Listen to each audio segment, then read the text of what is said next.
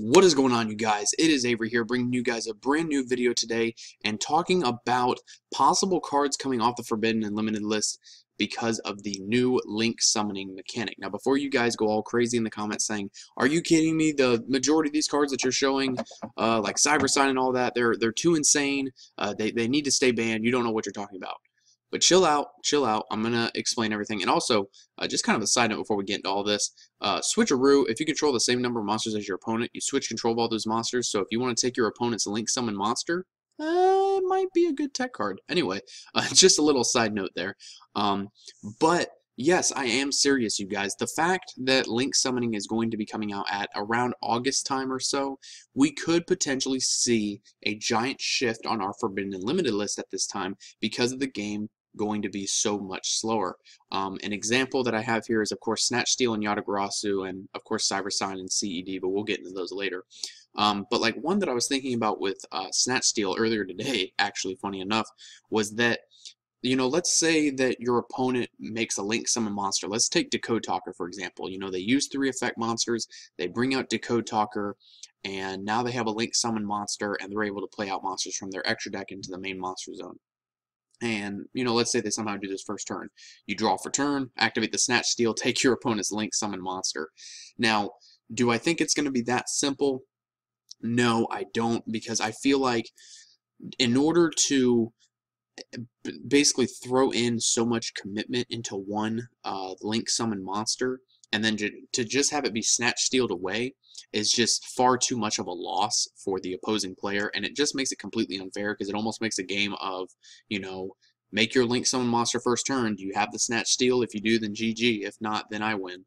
So I think that something like snatch steal might get in errata where it's something like, you know, pay 2,000 of your life points, select a monster in your opponent's main monster zone, take control of it until the end phase, and, you know, just kind of make it to where they can't get linked summon monsters. But anything else is fair game. You know, they can go for synchros, exceeds, or whatever the case may be. And then if you snatch steal, let's say an exceed, which is in their extra deck monster zone, then you can be able to put it in your extra monster zone. And then the other thing too is that with Yatagarasu, you know, I've been preaching for the past couple years now that I've been doing Yu-Gi tubing on and off, but now, of course, officially starting now, is that Yatagarasu can come back. I mean, it's really not all that broken of a card. You know, spirits aren't really that much of an issue. They're not seeing a lot of competitive play, and yes, the Yata lock is busted, but the fact is that when the Yata lock was basically, I guess, tier 1 or tier 0 or whatever, you had CED to just blow away the entire board, play out Yata, and attack directly, which would then, of course, as everyone knows, lock your opponent out of playing Yu-Gi-Oh! But, you know, with the correct errata, of course, this card could come back, or once again, you know, having link summon monsters, you have to get through that monster before you can even have Yatagarasu attack. So it's almost kind of like another wall of protection that the opponent would have to get through if they wanted to even kill you with Yata. And also at the same time with that, I mean, how is your opponent going to Yata lock you in a format with link summoning? I'm not talking about a format like right now. Yatagarasu might be able to be exposed somehow. I don't really know how, which is why I think it come back now, but that's a completely different topic. In a format with link summoning where the game is much slower, it's much more control oriented, and it's, you know, basically now the game will shift into where just T setting is a very good play. And for those of you who don't know what T setting is basically, you know, for example, you have your first 5 cards in your opening hand, you set a card to your back row, and you set a monster, and you pass. The reason why that this was so good back in, like, you know, quick draw format back when Drill Warrior was $40 was because, number 1, the game was much slower, and number 2, because your opponent had to think that that face down card could be anything. They would, you know, draw for turn and be like, oh my god, is that, you know, I don't know, a drastic drop off. That wasn't played back then, but you get what I mean. It could be anything. A Mirror Force, Torrential, magical hats. I don't know. Like, anything could be anything in that back row, and it was just something that you had to look out for back then. Now, in regards to again bringing up link summoning, is that you're going to have to play more carefully with how you play your monsters, which is why people want to play Senate Switch, because you can be able to move your monsters to unoccupied monster zones.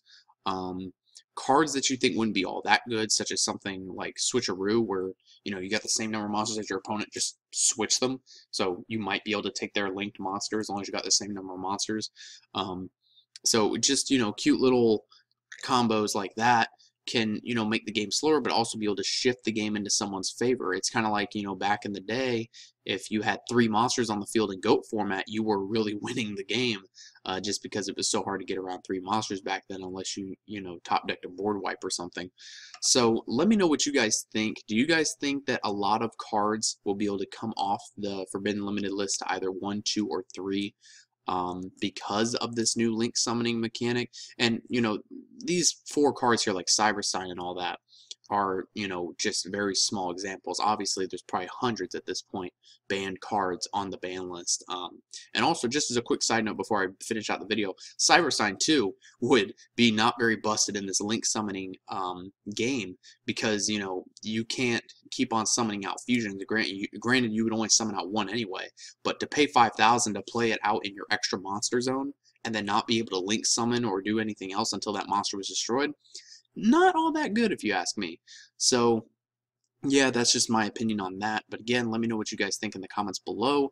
Obviously, link summoning is going to slow the game down. I mean, hell, that's why Senate Switch is a $9 card, because people want to be able to move their monsters to other unoccupied zones. Cards that destroy everything in like 1 row of a field are fairly decent now. So the game is definitely changing, and I want to know what you guys think about all these changes. Thank you guys for watching as always, and I will see you guys in the next video.